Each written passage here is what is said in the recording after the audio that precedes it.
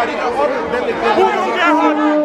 So even if you stand up here with them, you can't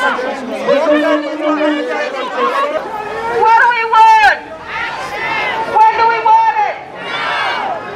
There's total chaos because we're here for the Virgin Islanders. Oh wow. We've been here after Maria. We've been here through COVID.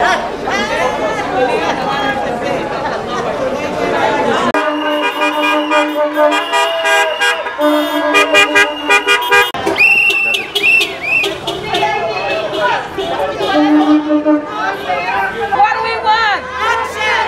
When do we want it? Now! What do you want? When do you want it? Now! No justice, no peace! No justice, no peace!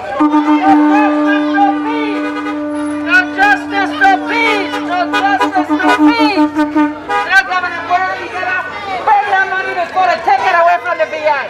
Governor Burr, you just spend the money on our schools and hospital and facilities. We want a change in government, and if we know that you're getting federal dollars, right? And if you're getting federal dollars and you don't know how to spend it, and spend it so that the people understand and can see it, then what's the sense of you being in government? That's what we're saying. You know, I work at a school that is 60 years old, 60 years old, and I swear by the time they get around to even renovating it, I'll probably retire out of the system. I work at a school that is 60 years old. So there's a lot of little problems, a lot of cosmetic problems. Today in one of the buildings there was no running water. So what does that tell you? When you don't have running water, you gotta go home. Because where the kids gonna go? In the bush? So clearly, if you don't understand what you're doing, hire proper people to fix these problems. And if you don't know what you're doing, hire somebody who knows what they're doing. That's all we're saying.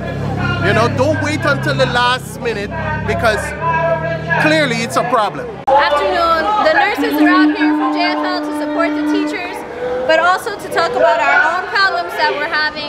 The governor received over $546 million for COVID relief. The hospital never saw any of that. The nurses never saw any of that. We've been promised COVID incentives, bonuses, retention packages. We've been here since Maria, and now we've been here since COVID. We showed up. We showed up when there was COVID. We showed up when people were dying. We showed up when we didn't know what it was, when people were scared. And we're still here, and we're still dealing with COVID. We have a moldy hospital. The nurses are literally sick, and they still come to work. The conditions in JFL are deplorable, and we still show up. Our nursing contract is expired. It's been expired for years. When we tried to get talks, they told us that other unions are more important, or that they need to go. How are the nurses not the most important people right now, when we're the ones who've been dealing with what the whole world is concentrated on for the past 2 years? We have low staffing at JFL. Our ICU unit right now only has 3 staff nurses. That means we have to bring outside nurses, pay those nurses 5 times what the JFL nurse makes.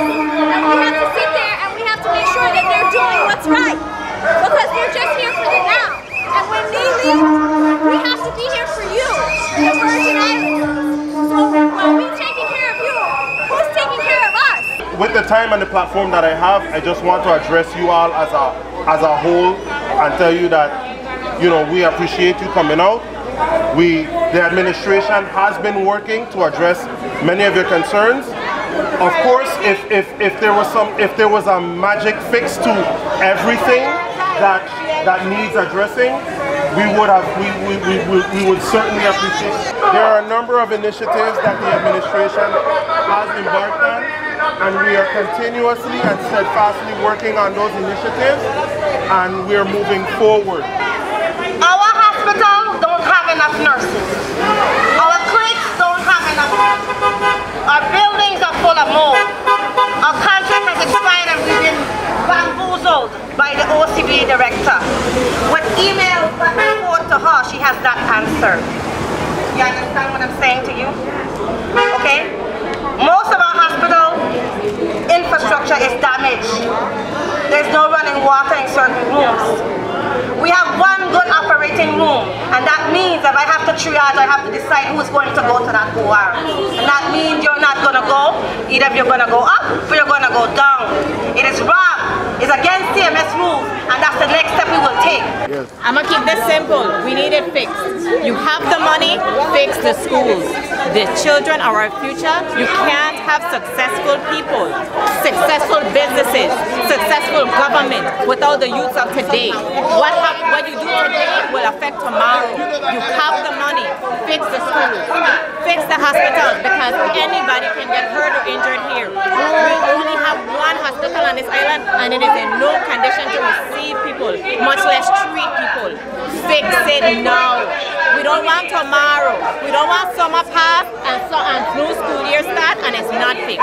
Fix it now. You have the money. You have cabinet members. You could put this agency and that agency together for anything and everything. But you have the schools and you have the money. Fix it now. Thank you.